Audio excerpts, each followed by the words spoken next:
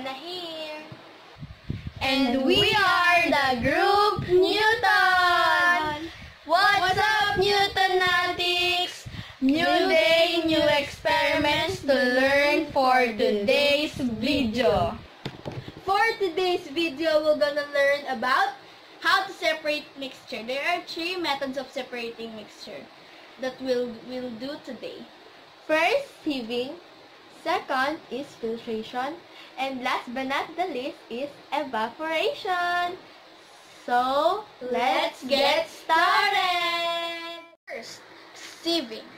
Sieving is the process to separate fine particles from more coarse particles by passing the material through a number of sieves of different meshes. This is the material needed for our first experiment. We have here a spoon, a strainer. We have here also a big bowl, a cup of flour.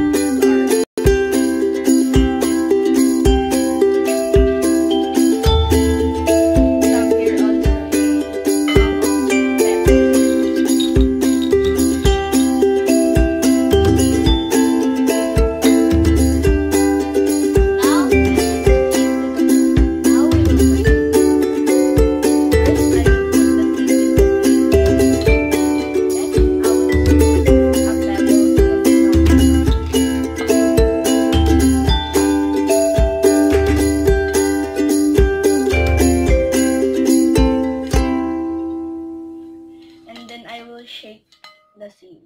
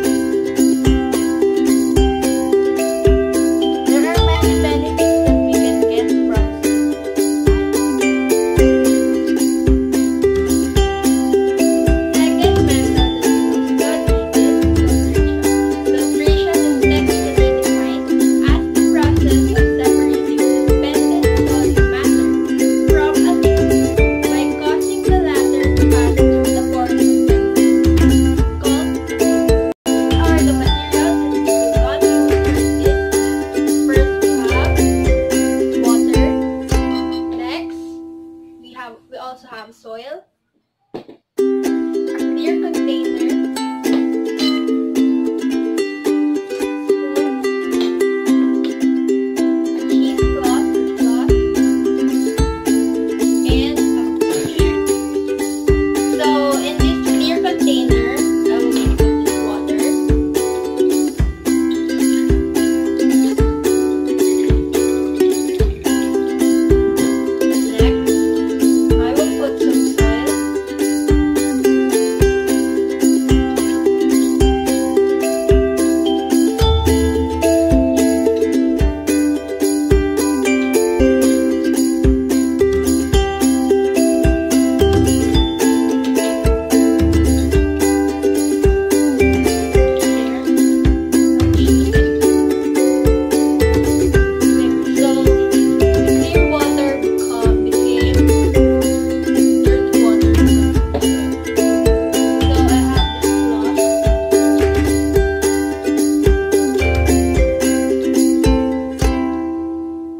I'll give you some help here.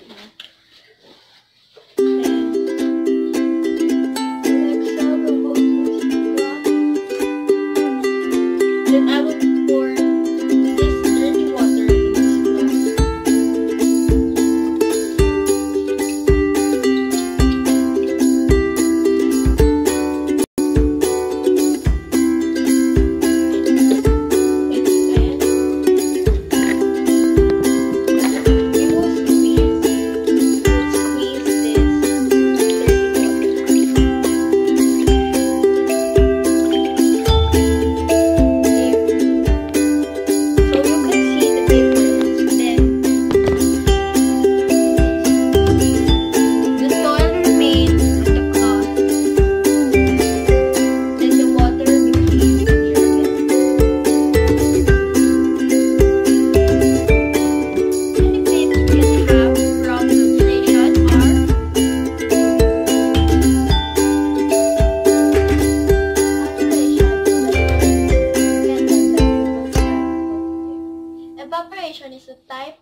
vaporization that occurs on the surface of a liquid as it changes into the gas.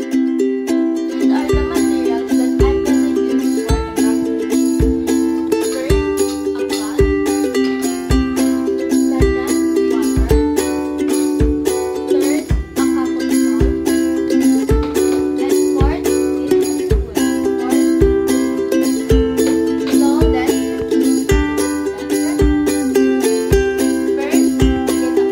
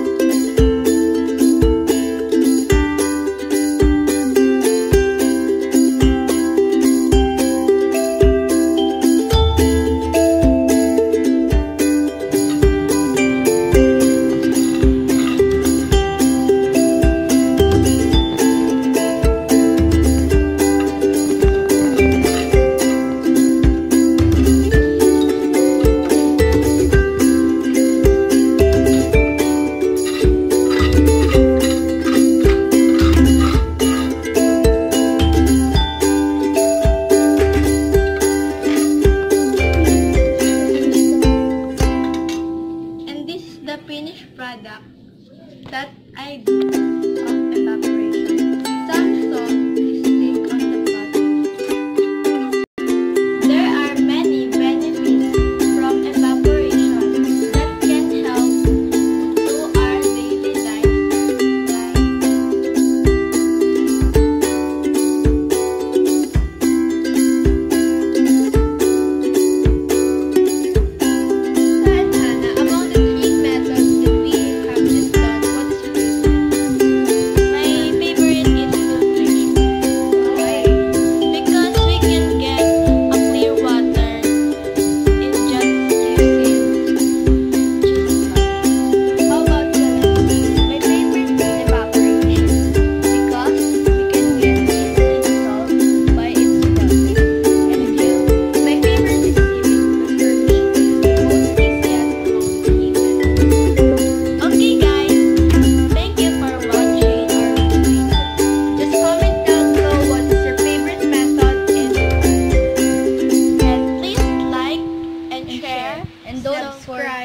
And don't forget to click the notification bell below.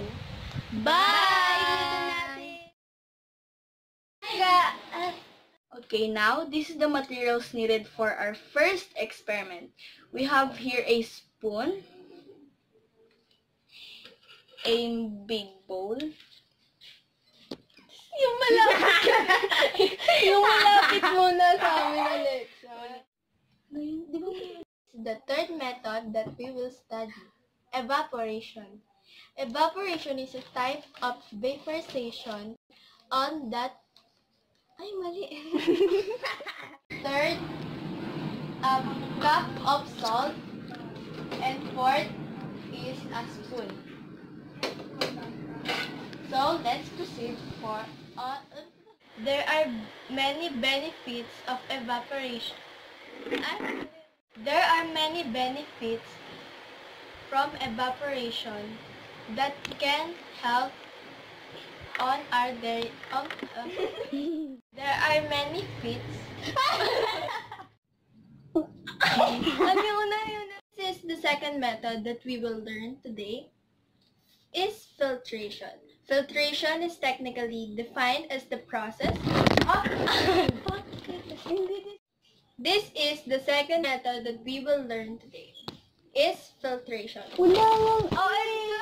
And Hannah, which of the method is your most favorite method of separating mixtures? Hannah.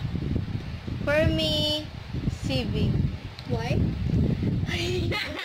The materials that we will going to use for this method. First, we have